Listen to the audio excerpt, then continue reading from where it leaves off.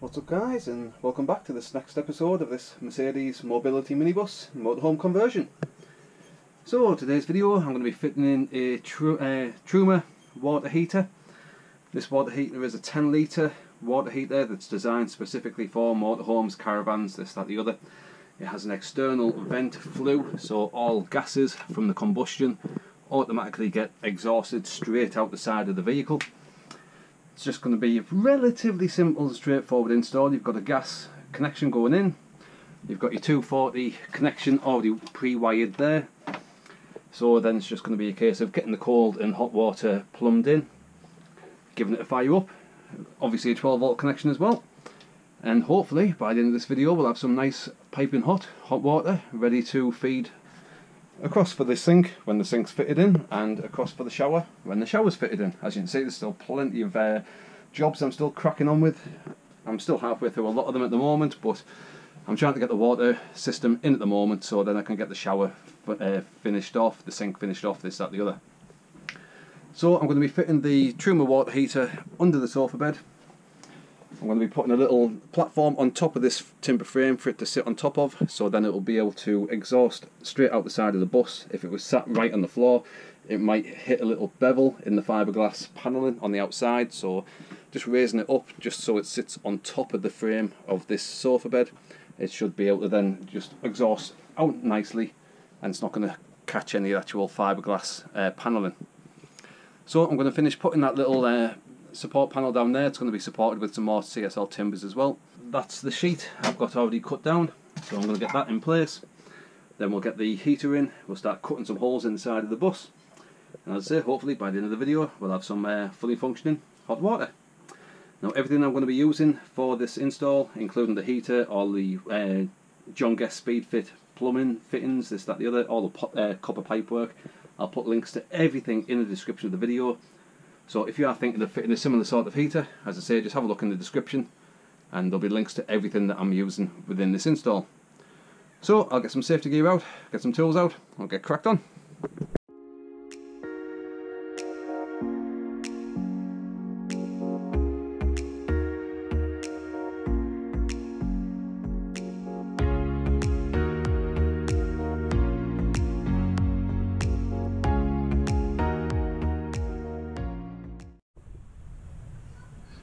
Right, so there's the hole cut, as well as the hole drilled through for the emergency drain hole as well. So now we just need to get the cowl put back on, screw that through. I'll give it a good smothering of Sikaflex all the way around just to be sure that there's not going to be able to get any water in the hole, but by the time that's secured on and the cowl's screwed through as well, it's going to be tightly pressed against the fiberglass panel, so there's not going to be any chance of getting any water in, especially by the time it's fully covered all the way around with a good smothering of Sikaflex all the way around. So I'll get that out, I'll get the Sikaflex out, full chunky bead all the way around, get the cowl attached, then we'll be able to get the plastic cover on, and then we'll be able to get the plumbing done on the inside.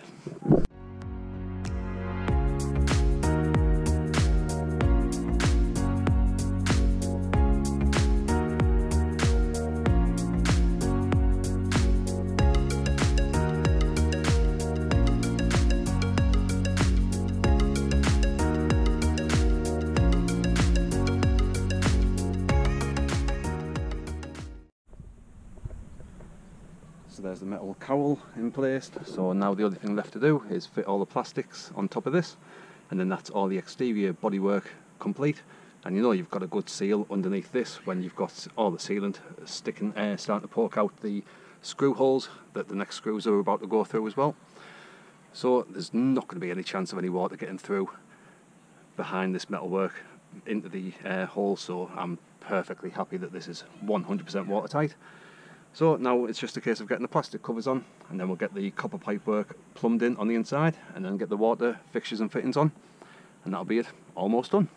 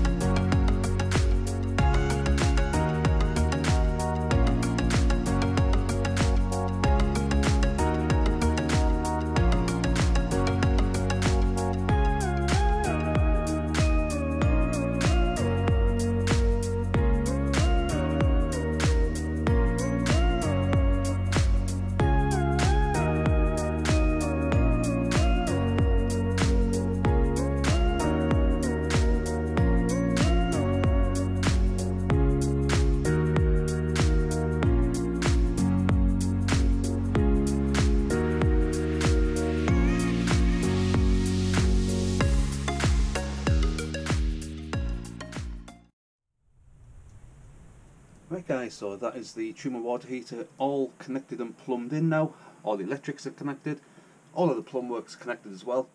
A couple of bits I didn't show while I was fitting it in, just because I just cracked on, forgetting to film at the time. It was mainly the actual connections for all the plumbing itself. So for the cold water, obviously I've got an on-off switch there, just so I can stop all the water going to a cold into the tank from the cold water feed, just for emergency purposes. Just flip the switch, stops all the water flowing through. From there's a little section of the semi-rigid pipe going to a John Guest converter that converts from the semi-rigid pipe to your standard type of flex. This then goes onto a non-return valve, and that means again if there was any issues with the tank, water is only going to flow through it, it can't flow back, so it can't start flooding your van or anything like that if there was any issues with any of the pipe work or the tank, anything like that. From your non-return valve it goes into your emergency drain. This is how you can empty the tank for winter periods or if there's any issues with the tank or any of the piping. Just flip this little switch up and that drains the water completely. Now it can be down either way on the orientation, it doesn't matter. That lets the water straight through, but if you ever need to drain it off for any reason at all, flip that switch up and that will drain all the water through from the emergency drain. Cold water feed, that's it. The only other connection on the hot water is an emergency pressure relief valve. That again is a one-way valve in the hot water connection. Obviously you've got your hot water pipe feed going off to your normal water connections, but on the other side of this there's a T-piece, and that again needs just a little pipe drilling through the floor of the van, and that is an overpressure relief valve in case the pressure inside the tank started to build up for whatever reason and it needed to relieve some of the pressure. So again, that does need to be fitted, and that's another pipe that also needs drilling through the floor just for emergency purposes more than anything else. So that is the tank fully connected, all of the pipe work's fully connected, the gas works on, the electrics are in, the 240 and 12 volts all connected. So now the only thing left to do is to fill the tank up with water, give it a test fire, and hopefully we're going to have some nice hot water coming out of the hot water boiler. So to fill the tank, it's all connected up to the Shurflo water pump that I've got in the van. So just to open up the valve and that will start filling the water into the tank, and you might hear the water pump kick in the background.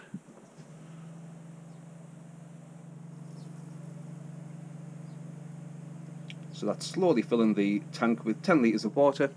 I'll pick it back up when the tank's full and it's ready to fire up. Alright, so as you can see I've got a green light on the controller unit now, and the burner's burning away, so I'll pick this back up when I've got some nice hot water ready to come out the taps in the shower. And as you can see I've got some nice hot water coming out the shower. I'm just filling it into a bucket now because I don't want to fill my wastewater tank at the moment, so it's just easier just to empty out the bucket.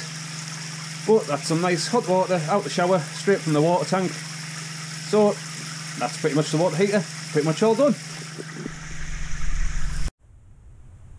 And just to show I've got some nice lovely warm water coming from the water heater through to the tap, I'll just put the tap on and you should be able to see some steam starting to come through. I don't know how well you can make that out, but some lovely steam coming off this nice hot water here. So as you can see, this is lovely hot water that I've got now inside this campervan. So that's how I fitted a Truma Ultrastore water heater in this campervan. Means I'm going to have nice warm water coming out of the tap for the kitchen and also for the shower unit as well. So I hope you found this video useful. If you're after one of these water heaters yourself, have a look in the description below the video. I'll put a link to this water heater on both eBay and Amazon so you can get one yourself. Really simple, straightforward to fit. So as I say, I hope you found this video useful. If you did, please do give it that good old thumbs up. Hit that subscribe button if you haven't already. If you're new to the channel, plenty of content on there already and there's lots more to come, so hit that subscribe button. Give the video a thumbs up. Check the description for the links for the heater, for the tools I've used, and for all my social feeds as well. And hopefully I'll see you on the next video of the series. Thanks for watching. Cheers.